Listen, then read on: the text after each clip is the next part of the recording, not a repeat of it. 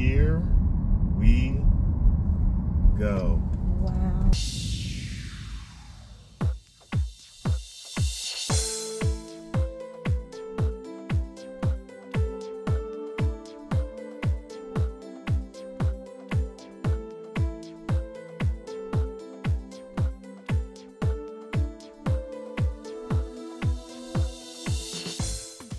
Hey guys, it's Joanna, Naturally Motivated Lady. Today's video is going to be a bit different than my regular natural hair videos.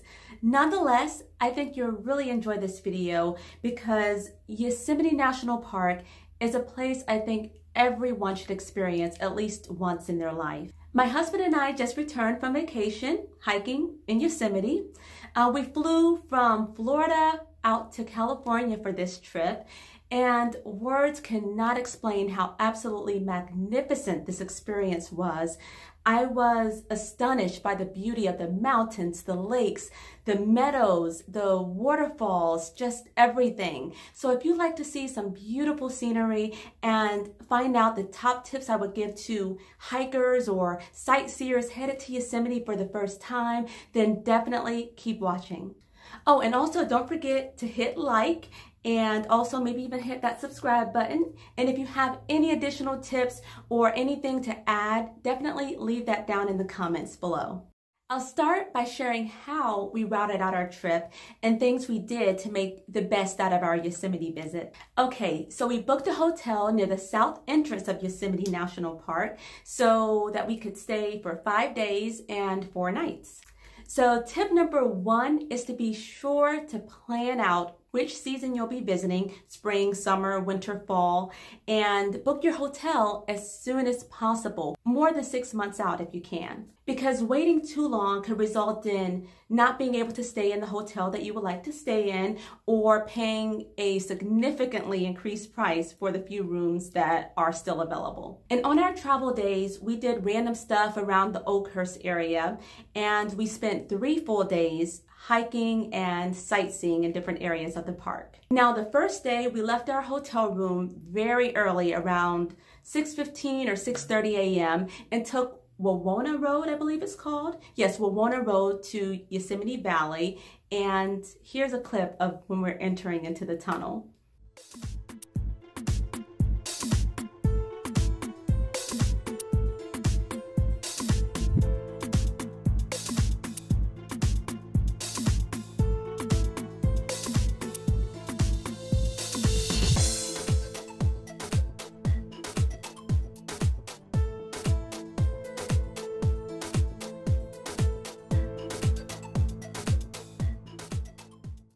So tip number 2 is to start your day early. For instance, if you like to get in the park around 7:30 or 8 a.m. and you need to drive, let's say, an hour or an hour and a half to get to the park, maybe leave around 6 a.m. so that you have time for that. It's also helpful to check traffic updates. And if you visit during the busy season, especially June, July, and August, plan on arriving really early to the trailhead of the trail that you plan to hike.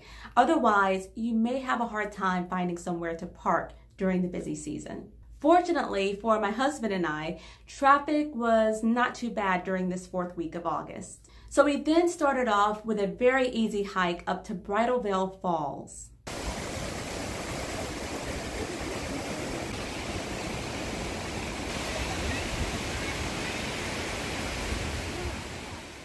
Bridal Veil is easily accessible and it's a year-round waterfall, so it's not all dried up if you visit in the fall or winter. Our next stop was El Capitan or El Capitan. And then we did some hiking through the valley of El Capitan.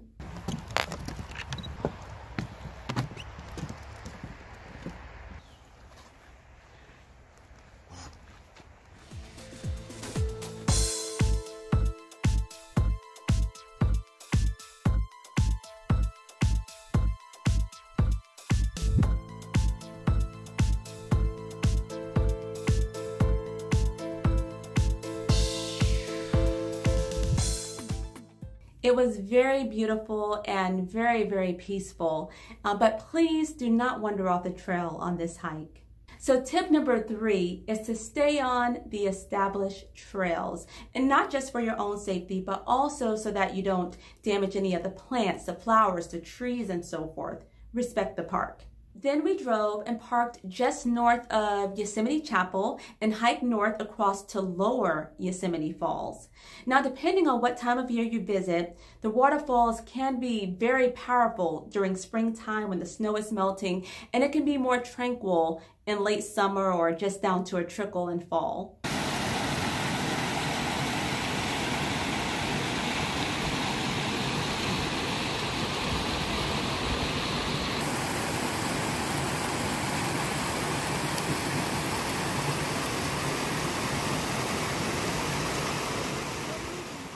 We stopped in for a quick bite to eat at, I believe it's called Yosemite Valley Lodge, but it's a good place to stop and take a break. If you need to catch a shuttle to get somewhere, you can do that, or you can continue hiking like we did. However, we did not overexert ourselves on the first day.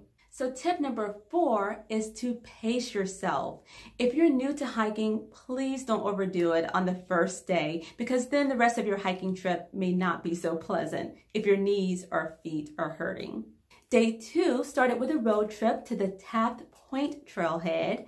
And by the way, many of the trailheads do have restrooms. You guys, this was one of the most exciting parts of the trip for me, because the trail to Taft Point was maybe easy to moderate, but the reward at the end of the hike was just absolutely amazing. Here's some footage.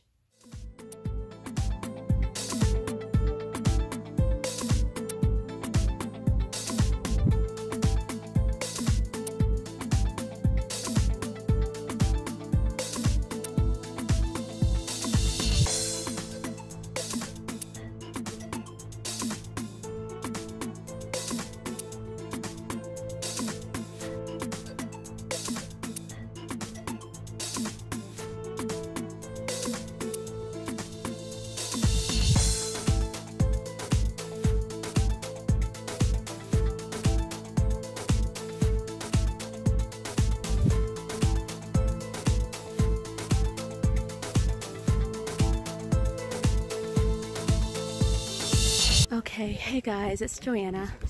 This is probably as high as I've ever been in my life. This view is just breathtaking. It's so amazing. Fortunately, there is a little rail on this part, otherwise I wouldn't be so close to the edge.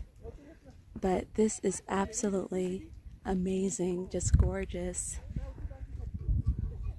Sorry if I'm breathing a little hard. We just did a long hike to get up here, so I guess it wasn't too bad. But wow. Also the elevation. Alright. Joanna, this is an awesome point. This looks like you scaled this mountain. That's what it looks like right now. And Taft Point is a great beginner hike. It has some change in elevation in some pretty rocky areas, but it's only about maybe a total of 2.2 miles. And I felt on top of the world when I made it to the top. At 7,500 feet elevation, it was definitely the highest point or highest I had ever been on foot.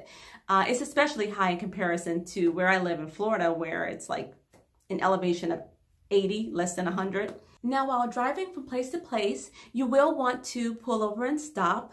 One of those places on the Glacier Point road was Washburn Point.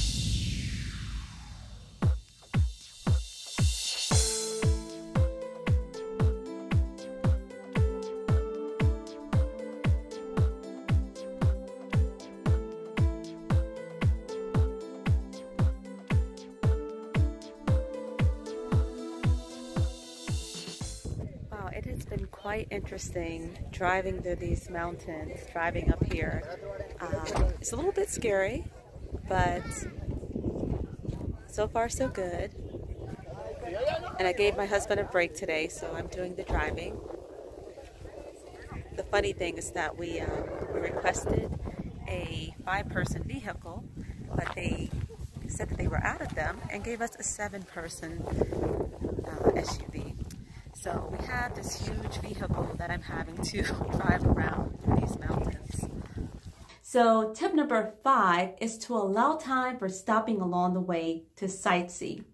Also, to pull over and let other cars pass if you're a slow driver on those somewhat scary mountain roads, but that's just my opinion. Another stop you don't want to miss is Glacier Point. It's a relatively short hike to get there, and it offers breathtaking views of Yosemite Valley, of Half Dome, and Yosemite's high country. And it also has a nice little snack hut with decent prices. So if you want to grab some ice cream or a cold drink, then you can do that there.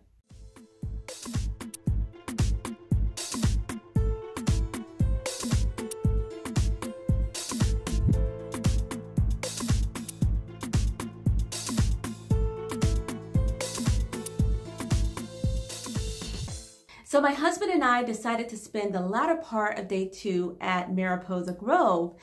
We learned a ton of information about giant sequoias, and these trees are the largest living things on Earth, nearly 3,000 years old. And this was the only guided tour that we took. There is a very nice park ranger who shared all sorts of facts about these beautiful trees, and he guided us as far as the grizzly giant, which is one of the largest giant sequoias in the world.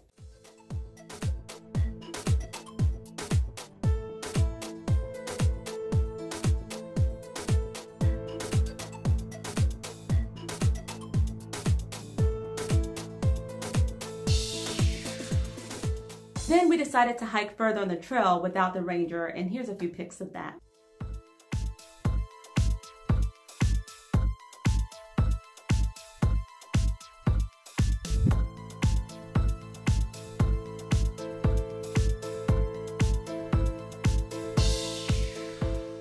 But tip number 6 is to grab a copy of the guide when you enter into the park.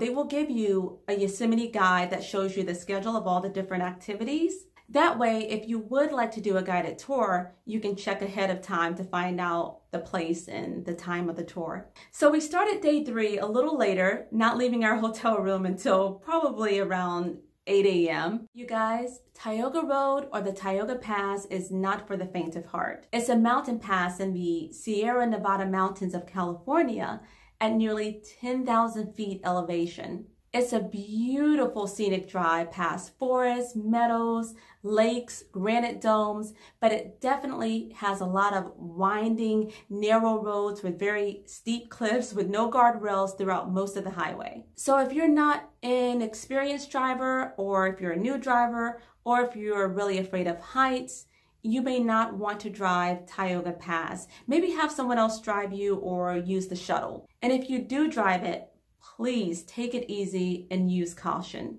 But hands down, Tioga Pass has the most beautiful scenery that I've ever seen on a highway. So tip number 7, which is my main tip regarding Tioga Pass, is to make sure that the road is actually open for the time that you plan to visit. The weather actually affects when this road opens and closes, so it's not always predictable. Tioga Pass is typically opened around May or June and usually closes sometime in November after the first snowfall. So definitely check first. One stop that we made along this road was Olmstead Point.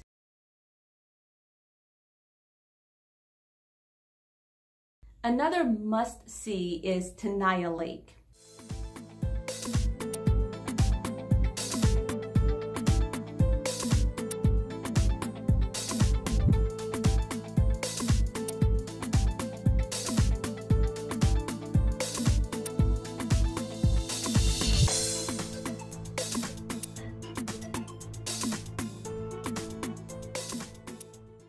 And another one of my favorite hikes was that of Meadows, and I apologize if I'm mispronouncing it.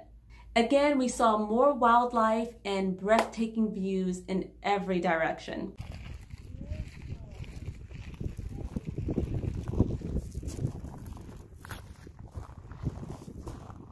Wow.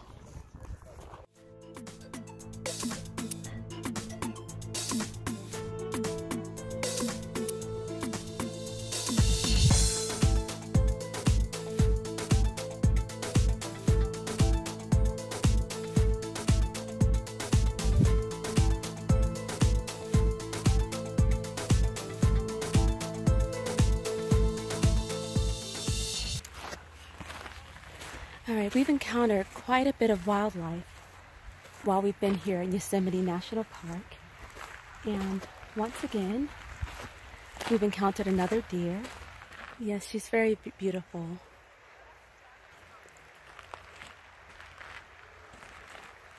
But yes, they don't seem to be very fearful, probably because they're not hunted here in the park. So we ended the day with driving down as far as Mono Pass. So I pretty much drove the entire Tiago Pass, which was a pretty cool experience. Tip number 8, the park is huge. So plan out where you want to go before going. Do you want to go down into Yosemite Valley, or perhaps you want to go south of the valley to visit maybe Taft Point or Mariposa Groove? Or maybe you'd like to go north of the valley and drive up to Tiago Pass and visit all the beautiful sites there like Teneya Lake and Tuolumne Meadows. But it's best to plan out your route and plan which hikes you'd like to take so that you can make the most out of your time there at the park. But this was an absolutely amazing trip, and I would definitely love to go back. Tip number 9 is that if you're going to go hiking on any of these trails, please wear hiking boots and wear them in well before your trip, because you really don't want to end up with sore feet or a sprained ankle or something worse from tripping over or twisting your foot on a rock. So as a final tip for today, tip number 10, have fun and be safe. I experienced nature in a way that I had never experienced before. So enjoy all of these special moments and really take them in. And if you're visiting during a really busy time, maybe walk a little further onto the trail and find a secluded place where you can just really enjoy your surroundings. And remember, a cool photo is not worth your life. We saw people sitting and standing on the literal edge of cliffs just for a photo. Just don't do it. It's not worth it. The same thing for rivers. Don't get too close or step into a river that feeds into a waterfall. It's common sense. Just respect the park, respect nature, and enjoy your experience. And this is not an all-inclusive list. So if you have tips for first-time hikers or for those visiting Yosemite, please comment below so that we can help each other out and so that we can all have amazing experiences in this beautiful park. I hope you enjoyed the video, and if you did, definitely hit the like button or even subscribe, and I will see you in my next video. Take care. Bye.